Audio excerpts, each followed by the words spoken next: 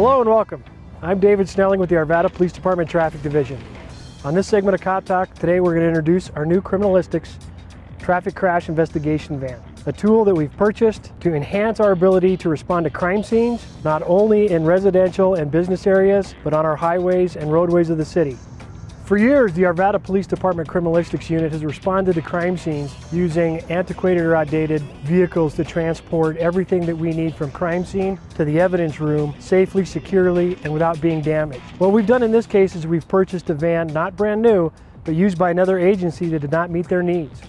In purchasing this van, we were able to find something that fit what the Arvada Police Department could use on any crime scene or crash scene, and in place have everything available that we need. This vehicle is multi-purpose. It serves two main purposes within the city investigations units. The first one is crime scene investigation.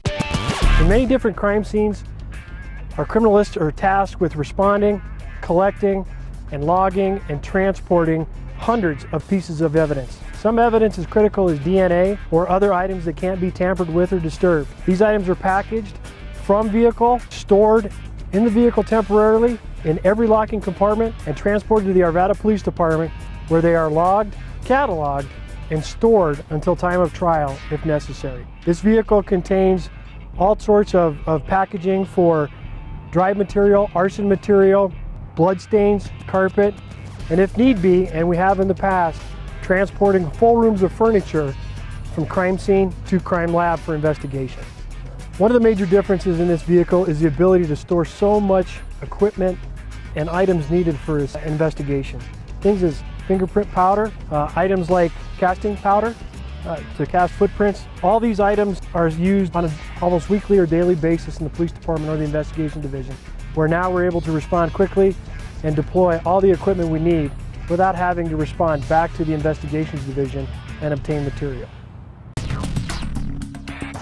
Another terrific resource that this investigation vehicle will create for the Arvada Police Department is the ability to combine criminal investigations division equipment and traffic accident investigation equipment as well.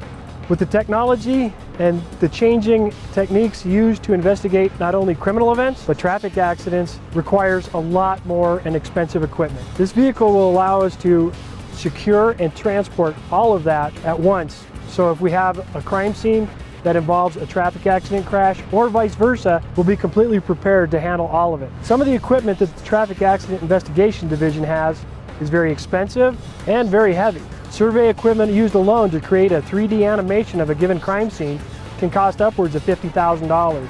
Not only do we have traffic accident diagramming items, but as technology changes as well, every vehicle or most vehicles now have computer-generated information held within the vehicle at the time of a crash. We wouldn't want that stored in a usual patrol car or some other vehicle transported out. Now it will have its own safe place to be commuted to and from the police department so we can complete a thorough investigation.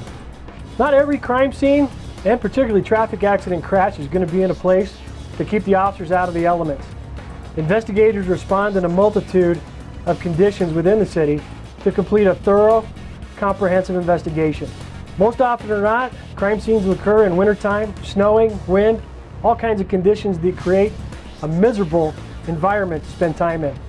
This new piece of equipment will allow officers to get out of the elements and furthermore, keep highly technical equipment safe from the elements while they examine them. An average investigation can last anywhere from 3 to 4 hours or even days. And to keep officers out of the elements and able to perform their duty safely is the #1 priority at the police department.